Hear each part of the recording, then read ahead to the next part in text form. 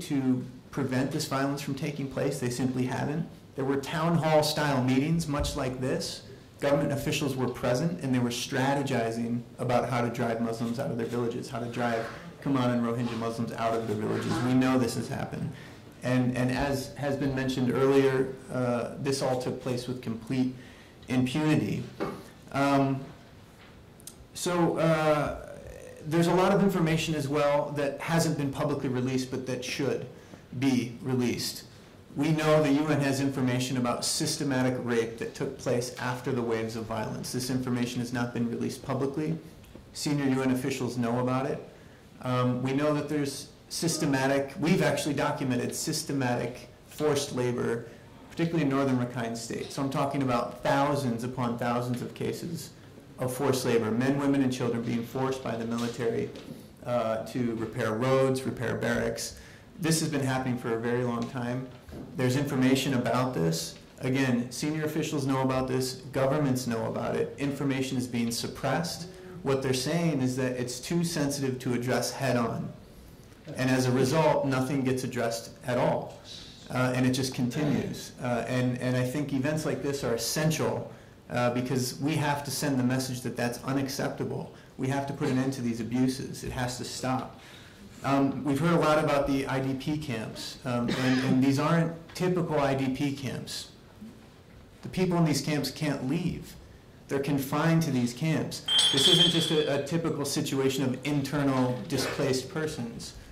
These are more appropriately referred to as internment camps or as concentration camps, as we heard in the last presentation. In February 2014, we released a report exposing policies of persecution.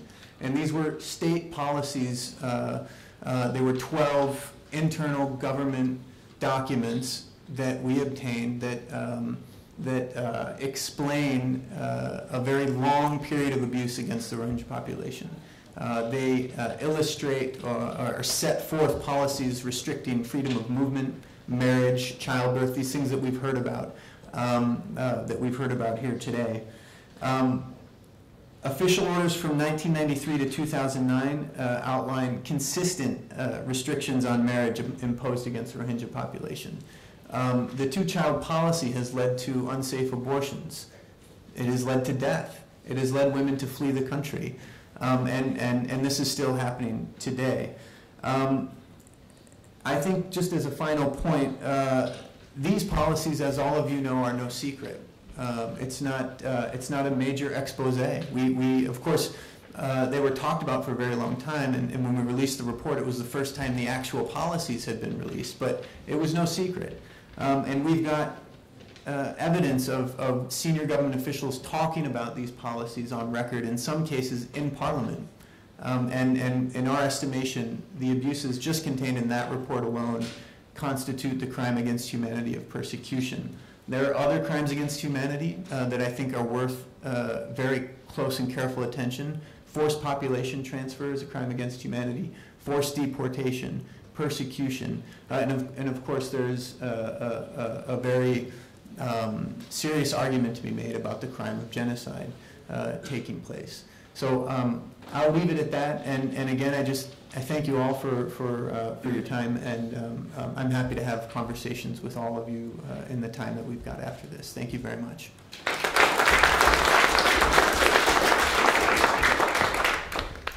Thank you, Matt. The next speaker is Oddny Gumaer, who is the Executive Director of Partners Relief and Development in Norway.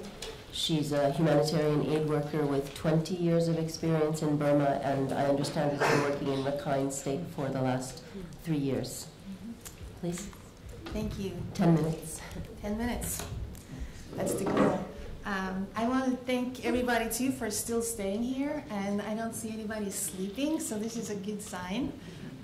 Thank you for arranging this conference. It's been said before, and I don't think it can be said many times enough.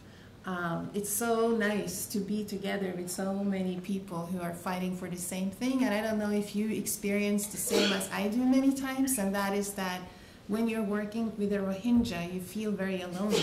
And I go and speak in groups of people. I ask people if they've ever heard of the Rohingya people, and very, very seldom has anybody even heard about this people group.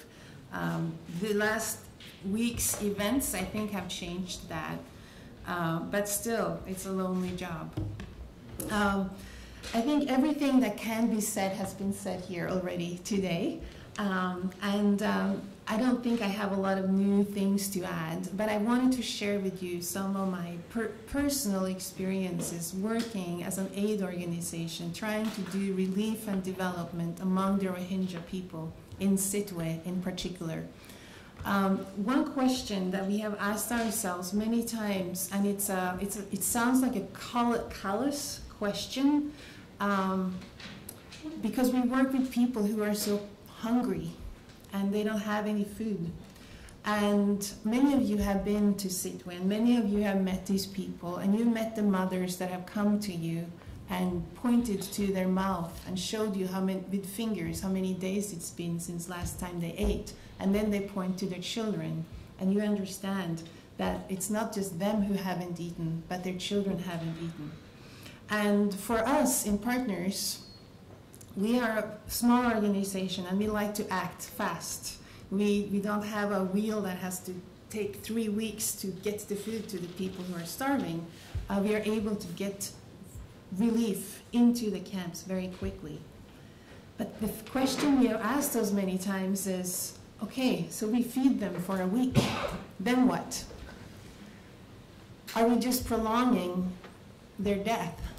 They're going to die if nothing happens. And this sounds like a really harsh thing to say, but we've actually felt that many times. I remember in the beginning when we were in Sittwe and we were treating, we had a little clinic set up and lines, hundreds of people. I mean, there were no clinics, no medical people in the beginning, and we were trying to treat all these sick people. And the same question arose in my head, and I think in many of our nurses, was these babies, malnourished babies came, and the mothers were holding them, and you know this baby's not going to survive. This baby's not going to live. But we gave them some formula anyway because the baby was starving. But we thought, okay, that might give the baby another week or two, but then what? And that's why I think it's so good to be here and to hear you talk about lasting change. Because the thing is, as an aid organization doing relief, that's just putting a Band-Aid on the wound. It doesn't change the real problem. And we can keep giving them rice for the rest of our lives, but that's not going to change the situation for the Rohingya. I wanted to share with you a few stories. One of a mother whose name is Noor Bagan. She's 35 years old, and she's the mother of 6. She was the mother of 8. She gave birth to premature twins. And when she gave birth to these twins, her husband was very ill, and the twins were premature, and the delivery was very difficult. And as you all know, there are no medical. I mean, there are sometimes there are doctors in the area, but very seldom. She wasn't able to get treatment, and she was desperate to get help. And she knew that if she had a little bit of money, she could maybe get some help from one of the clinics. And so she sold her food ration for $30 US. The food ration is what ensures that you get food twice a month. She sold it for $30, and with that money, she was able to get some medicine for herself, for her twins, and for her husband. Well, her husband died, and then her twins died also. She was left now with no food ration and 6 children that she had to feed. Plus, she has tuberculosis, which is a sickness that is on the rise in all the camps that we are working in. So now she's a widow. She lost 2 brand new babies, and she has no food to feed her children. Another father, we were thinking, okay, how can we help them with more than just giving rice? What's something we can do that is lasting, that is more sustainable? So we had this great idea. We're going to give them goats. If they have goats, they'll be able to have meat, or they can sell the goats and they can make an income. We thought this was a great idea, great development work. And so we bought about 100 goats and we gave it to different families. And some months later when we went back, we met this one father and he fell down in front of my teammates' feet and cried and sobbed and begged for forgiveness. And he said, "I'm so, so sorry, but we were so hungry. We had nothing to eat, so we had to kill the goat that you gave us, and we had to eat the goat." I was talking to a young lady who we've worked with, well-educated. She's bright, she's brilliant. Her sister is also. And we were talking about education in the camps.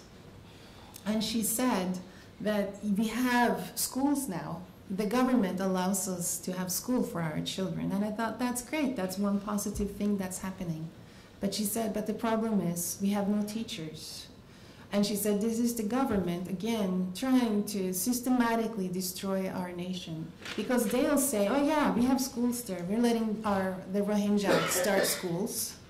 But what good is a school when there is no teacher to teach? She said that the teachers that are teaching in that school are illiterate themselves, so how are they going to be able to teach the children? We were thinking, a few months back, we were again thinking, okay, now we need to figure out a way to sustain the food supply. The rice they're getting is not enough. First of all, it's not enough. Second of all, if you only eat rice, you get malnourished. They need some more vegetables and some more protein in their diet. So we thought, we'll lease some land around the camps. If we lease land and we give them seeds, these people were farmers before. So what's holding them back from growing their own vegetables? So we thought, this is a great idea. We were so proud of ourselves for this great idea. Until we found out that it's impossible. Rohingya can't lease or own land, so it was hopeless. Even though the land is right there, there was nothing the Rohingya could do on the land. And so this kind of illustrates how hard it is to do relief work with the Rohingya. Not because the Rohingya are difficult, but because the situation is hopeless. We have worked for the last few years with the people who have not been registered by the UN. It was mentioned earlier that getting the rations that the UN gives is already not enough. It's a little bit, it's better than not eating anything, but it's not an adequate diet. Well, imagine the ones who are not registered by the UN, who don't get any rations at all. How do they survive? Like Matt said, they're not able to leave the camps. They're not able to grow anything, so how are they going to survive? We have heard, and I say this kind of with caution, but we have heard that as many as 40% of the people in Sittweb, 40% of the 140 have not been registered, which means that those people are not getting rations from the UN. These people are starving, and those are the people that we have been trying to help over the past years. We've been helping one community in particular who the government have said will not get registered no matter how hard they try. And the reason is that during the violence in 2012, 2 Buddhist leaders were killed in their village. And as a punishment, for 3 years, these people have not been able to get registered, and they have not been able to get any food, any rations, no tarps for their houses, no nothing. And these are the people that we are trying to help. You know, the embassy in Norway said that it's gotten better. And in a way, I think it's true. I mean, if you were there 3 years ago, it was complete misery. I mean, there were no toilets, and so you had to watch everywhere you were walking. No showers. The houses were very, very bad. And now when you go there, there are toilets, and there is more structure. But to me, that means the situation is much worse. And the reason is it's built to be permanent. It's looking like the government is thinking that this is how it's going to be now. And I think that in many, many ways, that is a lot worse than it was 3 years ago. So with that, I just want to say thank you again. And like Matt, I am around, and I would love to talk to you because there is a lot of wisdom in this room, and I would like to pick all your brains. And thank you for listening and not falling asleep.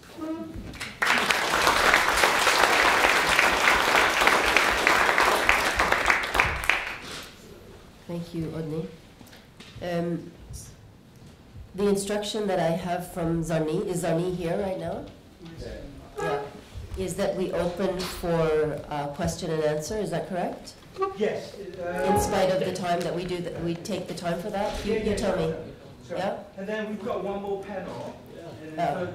And it says here 15 minutes, is that correct?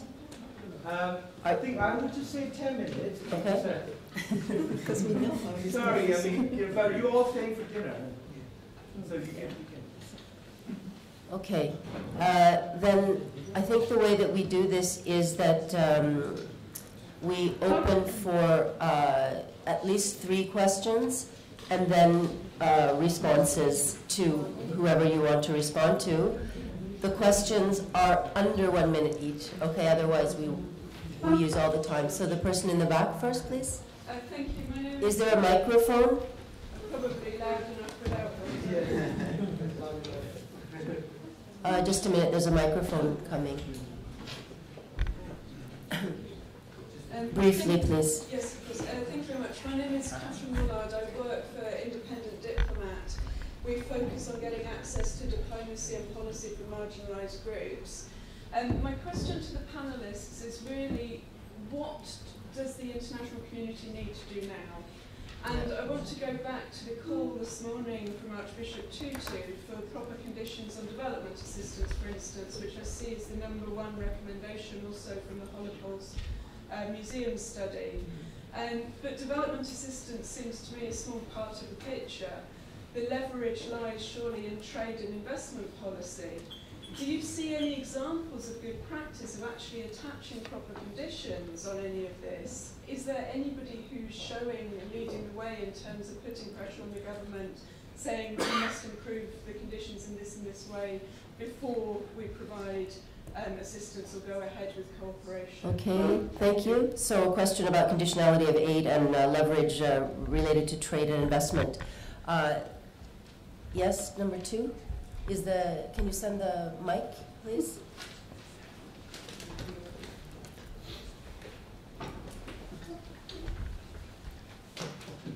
Please be brief.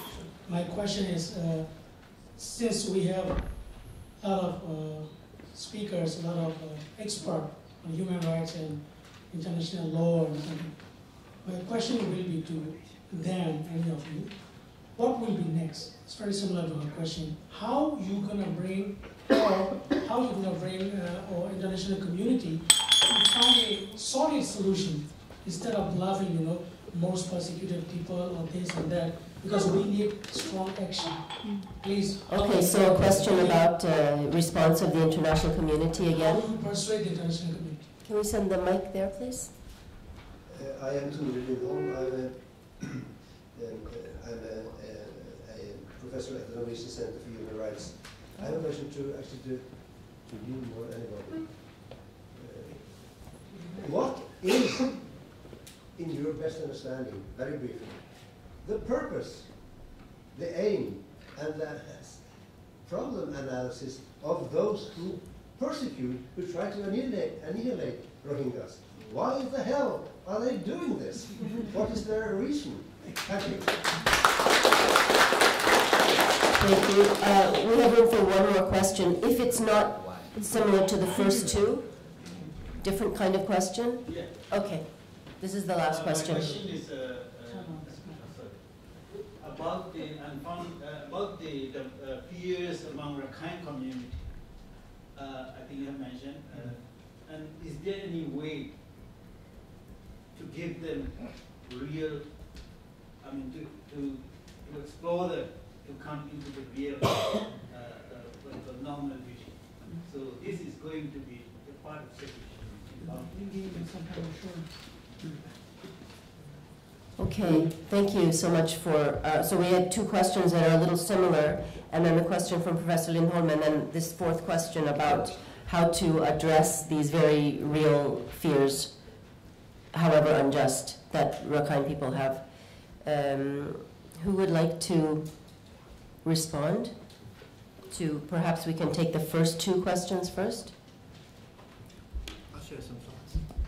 I'd like about a month to think about each of those questions before answering them, but You have 1 minute. 1 minute, yeah. The independent diplomat, yeah, I'm familiar, I visited your office in New York, actually, and I'm familiar with your work, and you do great work, so thanks for the question. In terms of what we're recommending the international community do, it's similar to what Tun Kin had recommended. One thing is for an independent international investigation into human rights violations taking place in Rakhine State. There's very little appetite to have a commission of inquiry, but similar to what we recently saw with North Korea, for example. But this is something that I think is possible, and I think we need to be pushing for that. Another thing that we've been talking to the international community about, and that really needs to change, well, there's a whole lot that needs to change with respect to the diplomatic community in Yangon. But we've been encouraging the international community, at least its representation in Yangon, to address the fact that the 82 citizenship law needs to be amended. This is a conversation that has stopped taking place at the highest levels in government. And so the government of Myanmar thinks this issue is forgotten. We don't have to address this anymore. So what our message to the diplomatic community has been is that you cannot let that discourse die, because until that legislation is changed, or until the statelessness issue is changed, we're going to see more violence, more abuse. It's a root cause issue. Just to give you an idea, however, about what we're up against, one diplomat in Yangon told me that, in a conversation, told me that documenting human rights violations and releasing them in the form of reports was, quote, a Cold War tactic. And her message to us was that it's unhelpful. It's unhelpful to document abuses. And so there's this idea that they're trying to quietly work with the government, and that when the truth comes out, it just makes things more difficult. We've heard this narrative in many other contexts for a really long time. We lean toward the inherent value in documenting the truth, and we'll continue to do that. And I think the special rapporteurs play an incredibly important role in doing that. Mr. Quintana, Yang Hee Lee are doing a tremendous job at that as well. Matt, would you like to address the question about Rakhine fears while you have the mic, since Yeah, it was sure. addressed to you? Just briefly, please. Yeah, and also to the no one is putting conditions on investment or aid. It's a bit of a gold rush in some areas, and even some humanitarian organizations don't want to discuss Rakhine State because they're scared that they will lose their MOU. So that's a problem. On Rakhine fears, I think education's essential. I wish I had a better answer to this question. I've noticed in a few trusted Rakhine contacts over the last 2 years, their views have changed. Some people I was in meetings with in 2012, and they were discussing how to essentially burn down Muslim villages. I recently visited them again, and now they're talking about how citizenship should be granted, at least to some, they say. They're talking the language of human rights. They use the word Rohingya, and they know what happens when people get on boats, and they're appalled by it. So we're seeing these glimmers of humanity, which has been a reason for hope. But I think there needs to be a much bigger campaign. The government has a role to play in this. It's not, the government can address these misunderstandings, the discrimination, but they're not doing that. They're feeling it.